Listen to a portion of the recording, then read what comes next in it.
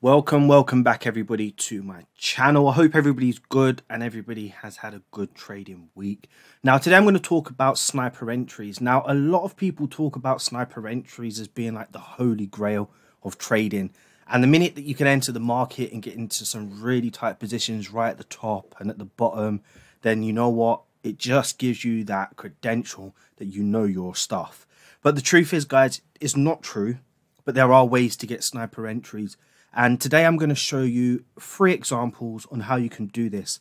Now, I want to make this disclaimer. I am not taking any responsibility for whatever I tell you now and you then going off and trying this and losing money. Anything you learn from me here on this channel, please backtest, and make sure you're forward testing and forward testing and forward testing. Because what I'm talking about now has come from 7 years of experience. And if you think you can take this information and then go and smash it straight out the bag, then you're going to find yourself having some problems. I'm not saying you can't, but you're going to find yourself having some problems. So always test before you put your money on the line. So the first example that we're going to have a look at is scaling down. Now, this involves using lower time frames to identify different structures in the market, to then identify potential trading opportunities on the higher time frames to get in early and then take advantage of some really big moves in the market. So the first example we're going to have a look at is on pound yen. So we can clearly see that the structure of this market was to the upside for quite some time. There you go, was up for some time. And then as you can clearly see, we had a very strong rally to the downside. We've created some subliminal lower highs here, which you'll be able to determine on the lower time frames. As you go down, the structure clears up for you, and you can now see a trend down, lower high, push phase, lower high, push phase, lower high.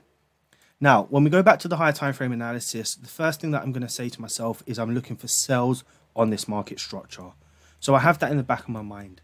Now, in order to get into this market as tight as I can with the smallest of stop loss and be able to take as much reward from the market as I possibly can, I need to get in high.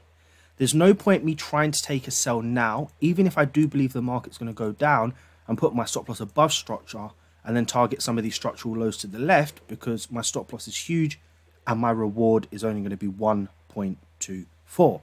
That's not what this lesson's about. So how do we do this? Well, first and foremost, it is a game of patience, and it really is about waiting to see if the market is going to come back to some of these key levels so that we can get those entries. So what am I going to do? Well, I'm going to account when I draw my level for as many wicks as I can at the highest point. So as you can see here, I'm accounting for this wick here, and this wick here. Now, why do I want to do that? Well, when I'm taking a trade, I want the price to come as high up to the lower high as possible so that I can get my stop loss above structure. Then that means, of course, if I get in high, my stop loss range is going to decrease. And what do I mean by stop loss range? Well, this is your stop loss range. However small or big your stop loss is, this is your range. So now let's take a look at this. What am I waiting for? Well, I'm just simply waiting for the market to come back to this level. Will it? I don't know. Would it continue down? I don't know, but I'm just waiting patiently.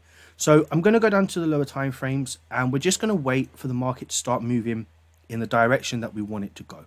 So now it's starting to move to the upside. What I want to now do is I want to scale down to my lower time frames. I want to make sure that I can see how price reacts to this level as soon as possible. So let's allow for price to continue moving closer to where we need it to get to. That would do, and let's go down to our 15-minute time frame. Once we're on our 15-minute time frame, I am not taking into account any information to the left.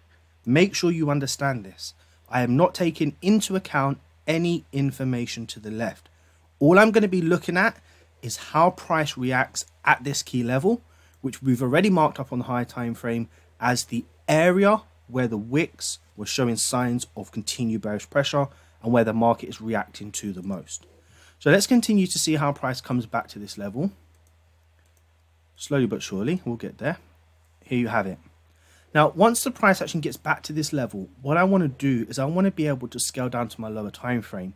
Now, you'll have to work with me. Once price was pushing up, it was a big bullish candle.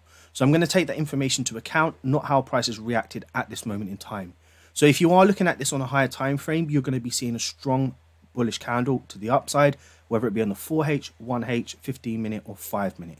But for the sniper entries that I'm looking for, I want to be able to go down to the 5 minute time frame. Now remember, this is the area where prices reacted to before, and here this is the structural high. So I want you guys to understand this is the structural high. And what we want to do is take into account as many wick rejections as we can here also.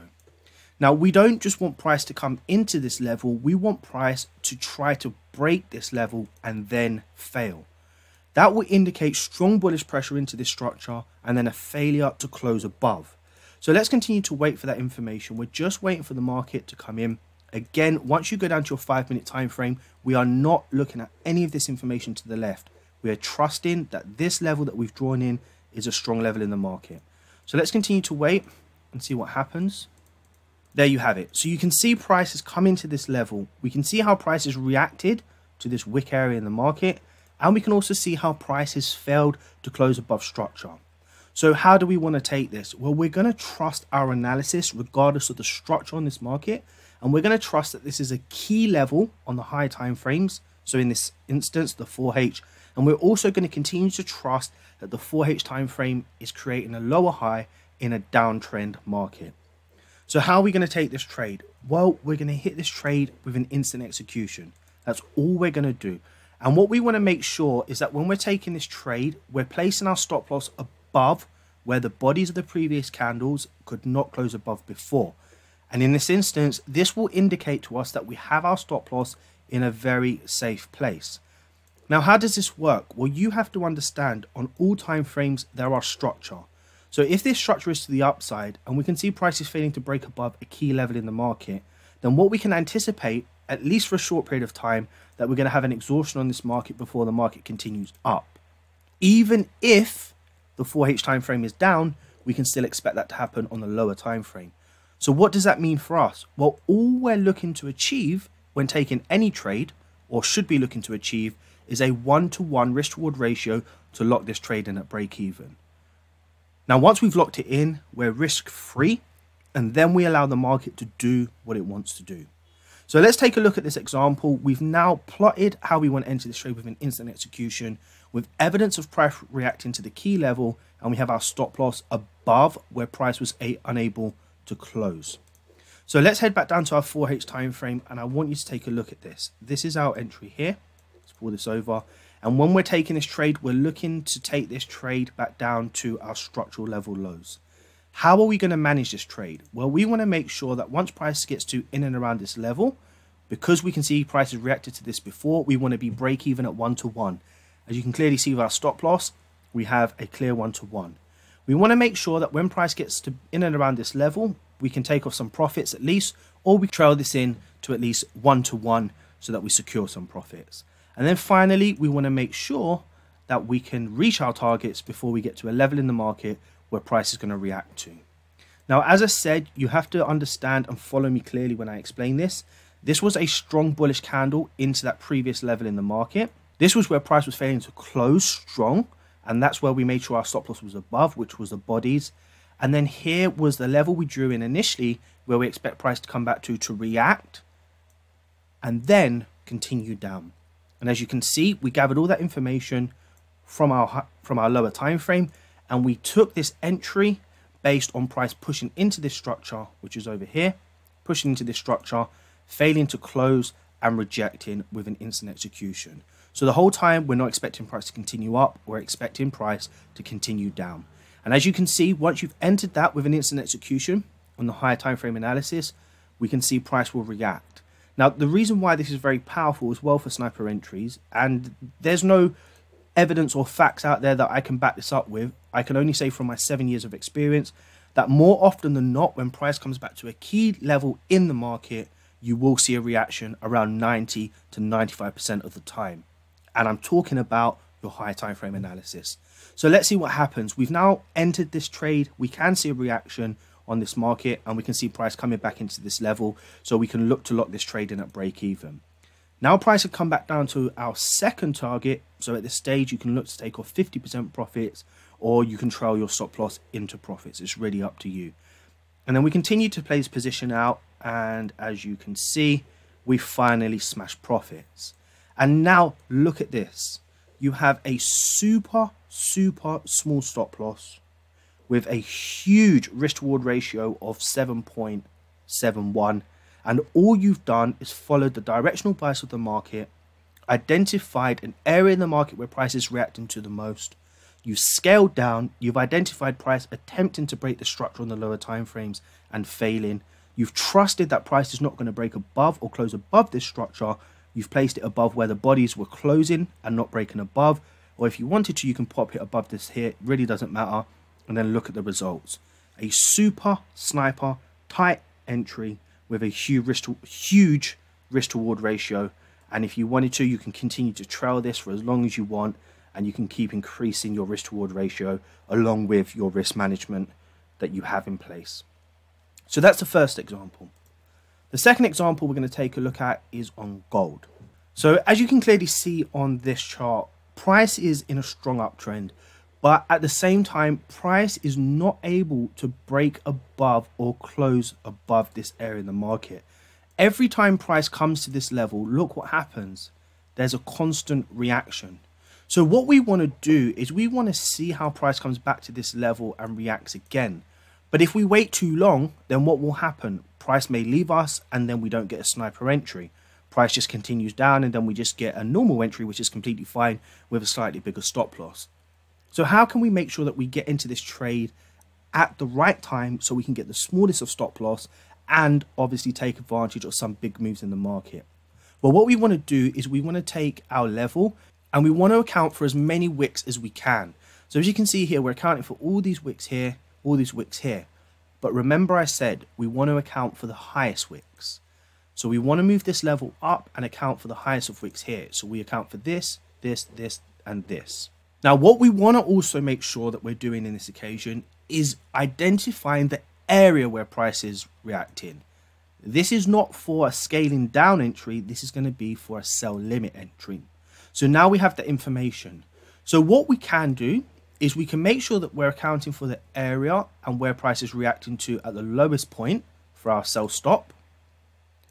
And just to make sure that we have our stop loss in the right place, what we want to do is make sure that our stop loss is above this structure. Now we don't need to put it above this structural high because this is the area where the market is reacting to the most. So this is completely fine. You just can pop it a few pips above or however you're comfortable to pop this. In terms of management, what we want to be making sure that we're doing is we're managing our trades before price gets back to a key level so we can go to break even. And if you look at the stop loss range here, you can clearly see that we have more than a 1-to-1. You want to make sure that you can be taking off some profits by the time price gets back down to some of these levels here. And you want to be making sure that you're either take profit by the time price gets back down to here, or in terms of your management, it's really up to you. Now look at this. We have a 1-to-6 risk reward ratio with a super tight entry. And what are we waiting for? Well, we're just simply waiting for price to come back to our level to trigger us in with a sell stop. So let's see what happens. So price hasn't come back yet. Price finally comes back. Now look how price came back to this level and reacted to this area that we've created. Price has given us evidence in the past and is now continuing to give us evidence now. We trust that this is a good trade because we don't expect price to break above this structure simply because we have evidence it hasn't done it before in the past. And let's see what happens. So now we lock this trade in at break even. We now can take off some partial profits, or we can move our stop loss into profits, break even profits. And let's see the finale on this.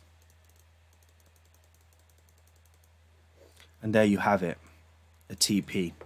So again, another tight entry, beautiful sniper entry right up at the wick area, a nice stop loss and a really good risk reward ratio. Do you need to use a stop loss this small?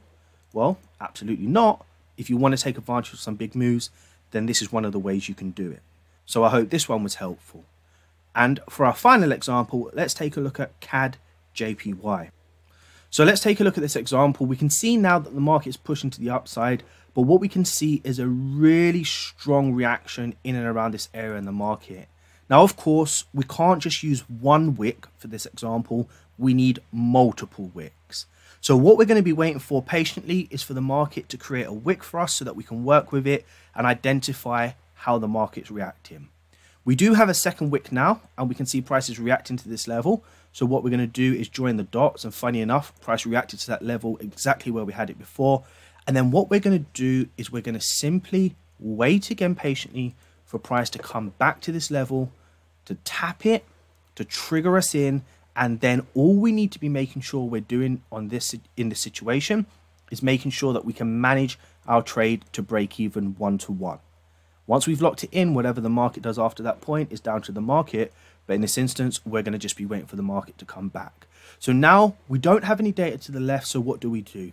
Well, it's down to you. Use your discretion. You can have a big stop loss, a small stop loss, or whatever else, but it defeats the object. You're trusting that this level is going to hold and that price is not going to break above. So for this example, I'm just going to use a 13 pip stop loss. And let's say this is our break even. We definitely know we can go break even. We want to make sure that we can take off some profits by the time the price gets down here. And let's target some of these major structural lows for our profits, okay? So let's drop in this level for a break even. Let's drop in this for break-even profits or partial profits off, and let's drop in this level for our take profits. Now let's see what happens. So we wasn't triggered in here, as you can clearly see. I probably didn't set this up correctly, but oh well, it happens. Let's continue, and yes, the market leaves us. So this is just an example, guys, that sometimes you may take the trade or set these sell limits and the market may not come and trigger you in. I mean, it just happens. But I mean, it's being recorded, so I don't want to obviously delete this and act like everything's going to be perfect. This is what happens. The market may not trigger you in and whatever else. So let's just anyway just continue with our analysis and just see if there's an example of how we can try and do this again. So the market is creating a wick here in and around this level. We can see that the structure of the market has been broken to the upside. Potentially now we're going to have a lower high. We see a lot of reaction from this area with previous past history, candle wick rejections, and we see another one here. And what can we do? Well, we can trust our analysis again. Let's say we enter the trade at in and around these wick rejection areas here. And again, let's see what we can do in terms of our stop loss. So we want to make sure that we're break even in and around this level here. So it's about 19 pips. So we can safely say if we go for a 12 pip stop loss, we can easily get a 1-to-1. So let's mark this level here as our break even level. Let's mark this level here as, say, partial profits off or break even profits. And then let's mark some of these major lows for some huge targets. So let's see what happens. Again, all we're waiting for patiently is for the market to come back. We see the market structure has been broken. We have two 4H candles with wick rejections here. We can look for this sell limit and let's see what happens. So we get triggered in to the T. We see that price action was unable to break above this structure and we got a break even trade instantly. So our first example didn't work out too well for us, but now look at our second example. Now we managed to trade to break even profits or take off some partials, and now we smash take profits. So I hope this was very useful to you guys. Watch it over again, make sure you really understand it. I haven't personally rolled out this strategy, which is a strategy in itself, but I just want to make a disclaimer. Trying to go for sniper entries may not get you far in the long run, because you may find yourself being stopped out quite often if you're not really understanding how to approach this. But if you do get into some of them bigger trades, then as you can see here on CAD JPY, you have a 7-to-1 here, you have a 5-to-1 here. On gold, we have a 6-to-1 here, and on pound JPY, we have a 7-to-1 here. So the rewards are always going to outweigh your losses.